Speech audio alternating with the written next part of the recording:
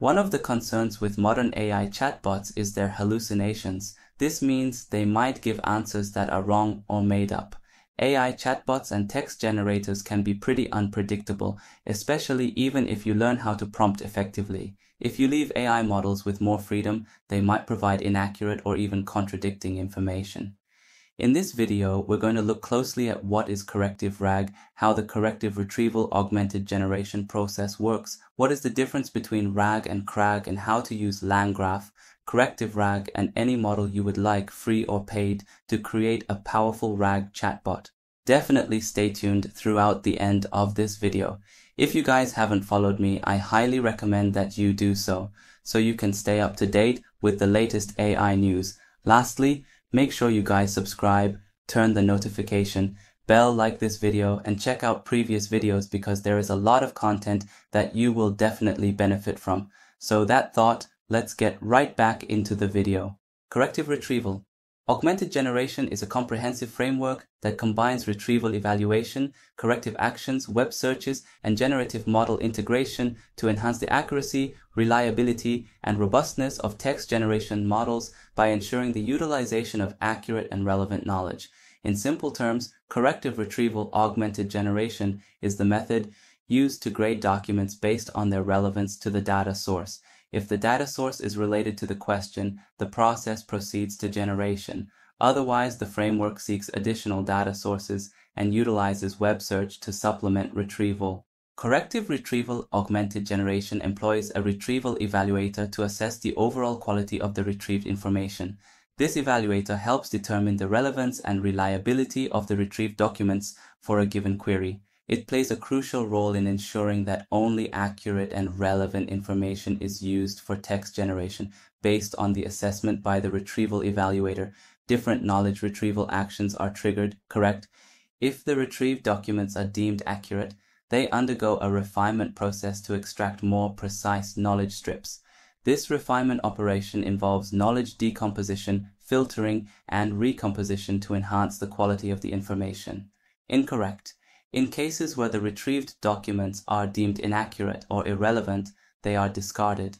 Instead, corrective retrieval augmented generation resorts to large-scale web searches to find complementary knowledge sources for corrections. Ambiguous. When the system cannot confidently determine whether the retrieved documents are correct or incorrect, a soft action called ambiguous is triggered, combining elements of both correct and incorrect actions.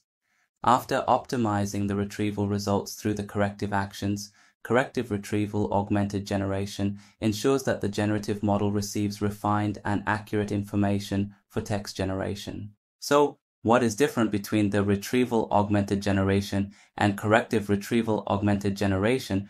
Retrieval augmented generation focuses on integrating external knowledge into the generation process, and corrective retrieval augmented generation takes a step further by evaluating, refining, and integrating this knowledge to improve the accuracy and reliability of language models. Before we dive into our application, we will create an ideal environment for the code to work. For this, we need to install the requirement.txt. Once installed, we import LangChain, LangChain Google, LangChain Community, OS, Typing, LangChain Core, Operator, LangChain Schema, LangGraph, and LangChain OpenAI. We set run local to no to decide whether you want to run the language model, LLM, locally or not.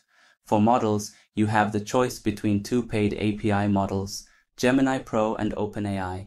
You can choose whichever you prefer. For local LLM, I'm currently using Solar, but you can decide which local LLM you prefer by checking the Ollama table. Lastly, we set the Tavelty API key. We load documents from a URL, split them into smaller chunks, generate embeddings based on the chosen model, and index these embeddings for retrieval. The choice of embedding model depends on the configuration variables such as run local and models, which determine whether to use local embeddings. OpenAI or Google defines a class called GraphState, which is used to represent the state of a graph.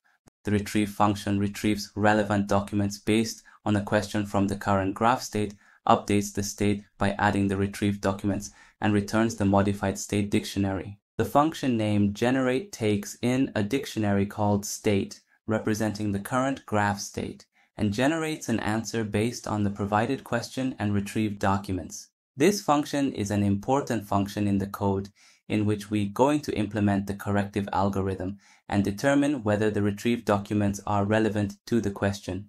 If the retrieved document is relevant, we generate text.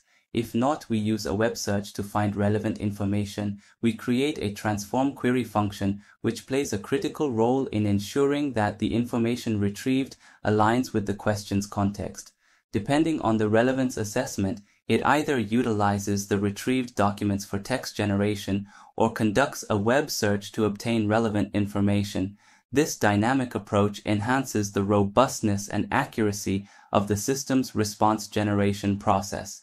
Then we perform a web search using the Tavily API based on a reformulated question to enrich the existing documents with additional information retrieved from the web. So we created a function named decide to generate for deciding the agent's next step. It takes the current state, including the question, filtered documents, and a web search. It then decides to either transform the query and initiate a web search if needed, or proceed to generate an answer if relevant information is available. The function returns a string indicating the chosen action. Overall, it guides the agent's decision-making in response to the existing state. We create a state graph workflow using GraphState to manage stages such as retrieval, grading, generation, query transformation, and web search. Starting from retrieve, transitions occur between nodes. Conditional edges from grade documents decide whether to proceed to transform query or generate. Subsequently, transform query leads to web search and then generate. Finally, generate marks the end of the workflow, which is compiled into an application, app. Let's prepare inputs containing a question and an LLM on whether to run locally. It then streams these inputs through the application, app. For each output received, it iterates through the items and prints the node's name. Optionally, it can print the full state at each node. Finally, it prints the generated answer after the streaming process. If you want to check the results of different models, please check my website. Let's wrap up Corrective Retrieval Augmented Generation, a cutting-edge framework that enhances text generation models by addressing issues arising from inaccurate or irrelevant retrieved information. It employs a retrieval evaluator to assess the quality of retrieved documents and triggers corrective actions as needed. By integrating web searches and a decomposition-recomposition algorithm, CRAG aims to significantly enhance the accuracy and robustness of text generation processes. I will leave all these links in the description below so that you can easily access them. It's a great read and it'll give you a lot more understanding as to how they basically accomplish this. So with that thought, I genuinely hope you found it informative and valuable. If you did, please give it a thumbs up and consider subscribing for more content like this. Don't forget to click the notification bell so you never miss an update from us. If you have any questions or thoughts, drop them in the comments below. I always love hearing from you. Until next time, stay curious and keep learning.